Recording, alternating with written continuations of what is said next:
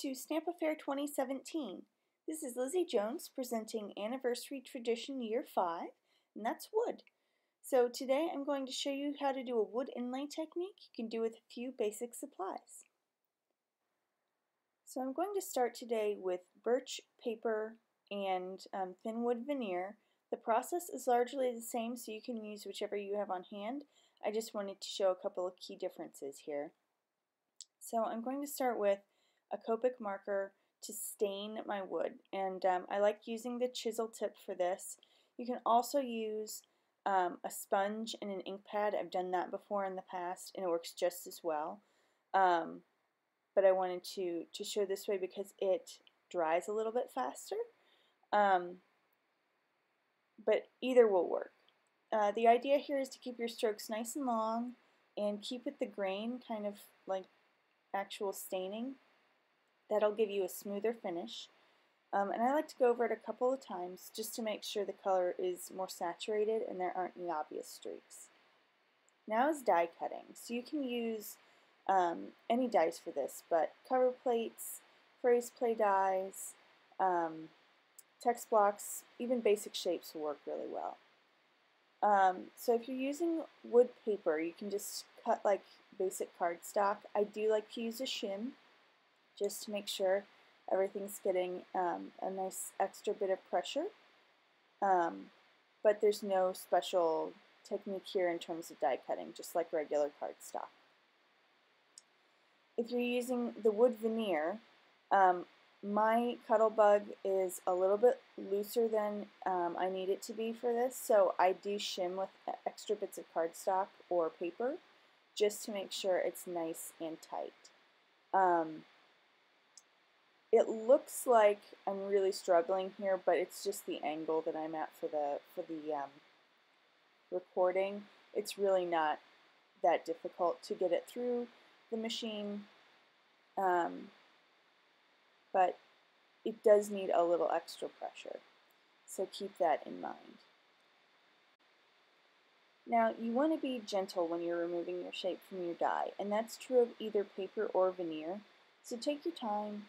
Coax it out a little bit at a time. It helps to use a die with bolder lines, nothing too delicate. I like to work my way around the edges, and then eventually it'll all pop out pretty easily. Then I remove the inner pieces first. Using a craft knife or paper piercer helps, just to add a little bit of really focused pressure.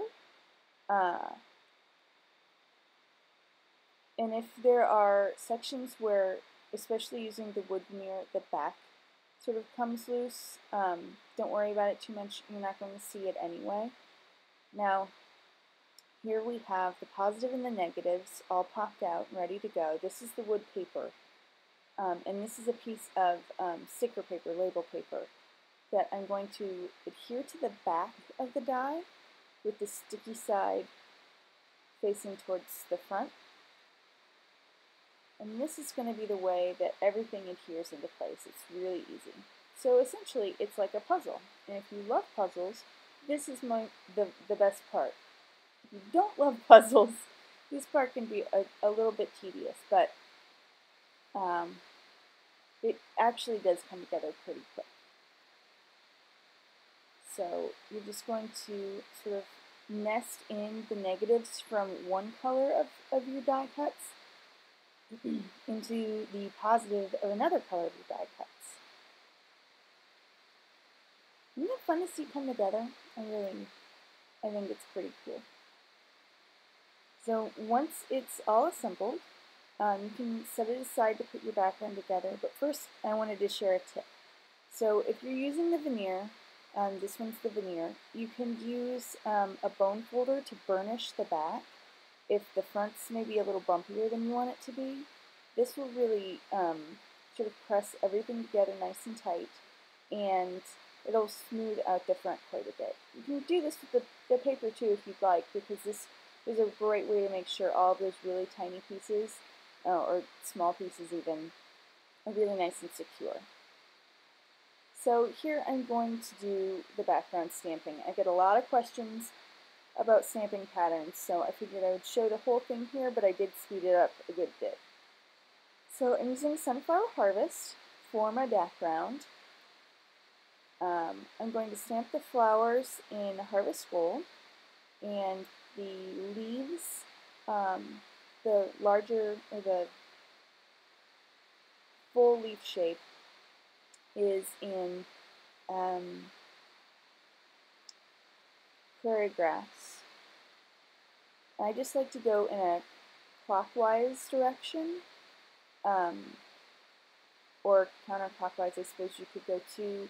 I just like to go in one consistent direction, filling in the holes as I see them.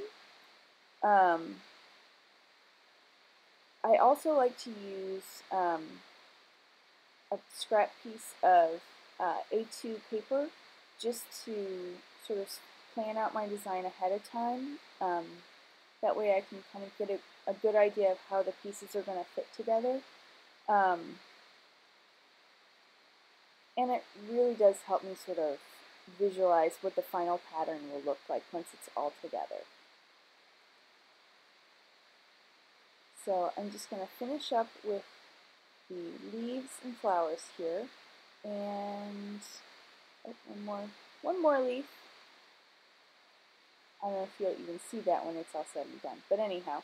And now I'm going back in with the detail image for the leaves. I'm using ripe avocado for this. And I'm just going to, even on the ones on the very, very edges, I'm going to make sure that a little bit of it at least is showing. So I like the extra pop of color in there. I think it's important. There we go. And then I'm going to go in with cocoa bean to do the flower centers. And I was surprised how dark this looked when I first stamped it, but it does lighten up quite a bit as it dries. So I'm just going to finish up with the centers there, and then I wanted to add that dotted ring detail, sort of a fun whimsical detail, in with the dark chocolate. I also really like using nature imagery when I'm using this wood inlay technique, leaves or flowers or something. I just think it pairs nicely. So now it's time to put our panel in place. So that means it's time for foam tape.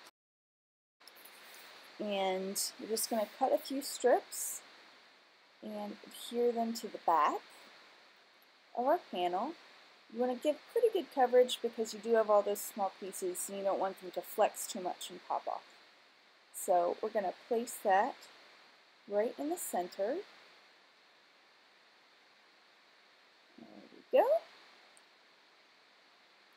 And that card is all finished.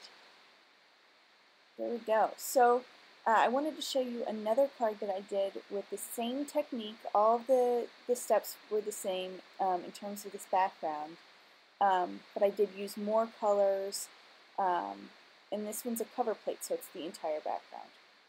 So there you go. There are our wood inlay cards. You can see it's a really fun technique, and it gives a really cool statement when it's all said and done. I especially love using multiple colors on one panel there. So I hope you've enjoyed today's technique, as well as this year's Stamp-a-Faire festivities, and I hope you'll play along with the challenge. If you do, make sure to head over to Nicole Huddy's blog to link up your project for a chance to win a prize. Thank you so much for joining me today. This has been Lizzie Jones for Paper Tray Ink.